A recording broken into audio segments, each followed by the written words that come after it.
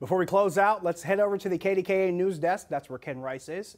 Good evening, Ken. Good evening, Josh. You know, the weekend's almost here, and it's going to be a busy one. We're going to show you what's in store for Taylor Swift fans and those who will be at the point celebrating Juneteenth. Also, new video showing people stealing rental cars from an airport.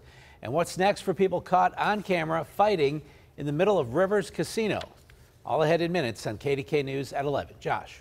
Thank you, Ken. In addition to everything Ken laid out, we've got Pirates and Cubs to talk about. We've also got Steelers to talk about as well. Plus, we've got high school baseball highlights. We've got Riverside highlights from them winning the 3A championship, and also that big Shaler comeback that Colin and I talked about earlier in the show as the Shaler Titans came back and won the 5A championship. They were down 5 runs, come back, they tie it up, and they win in extra innings, and we'll show you how it happened during sports at 11 o'clock. Before we go, and I want to apologize to Colin Dunlap to kind of cut his time short here because there's something I wanted to get to. 2 big losses in this region and in this industry this week. One, of course, is the one that's a lot more well-known with the loss of Stan Sabrin. He's one of the giants in this market. He was one of the men that pretty much paved the way for people like me who grew up watching Sports Beat at 10, 11 years old and thinking to myself, that guy, him and God Junker have the coolest jobs in the world.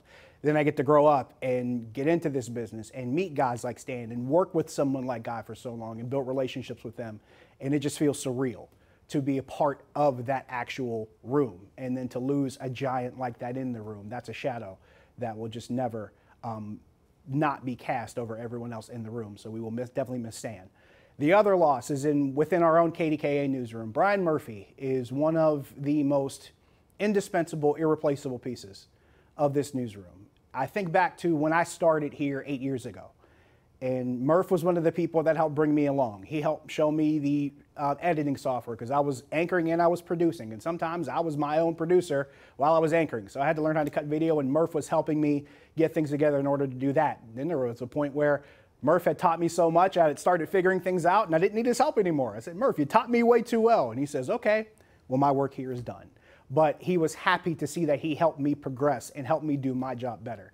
Then the renovations to the KDKA newsroom, and we had to make that transition to working on the other side of the building in the newsroom. Murph was the biggest resource. I think he pretty much did everything but hold the walls up on that other side of the building when we had to create a makeshift newsroom. Just his ability to help anybody in any situation. Didn't matter who you were. Didn't matter what was going on with him. He was willing to help anybody and make everybody's day easier and help everyone do their job better.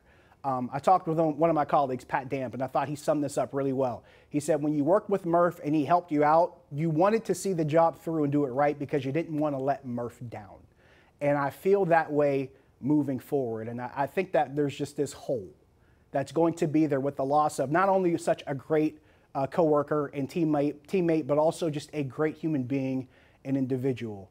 And Murph, we love you. We will miss you, but we will keep going. We'll do what we have to do every day, and we'll come back and we'll keep doing this because we would never want to let you down because you never let us down.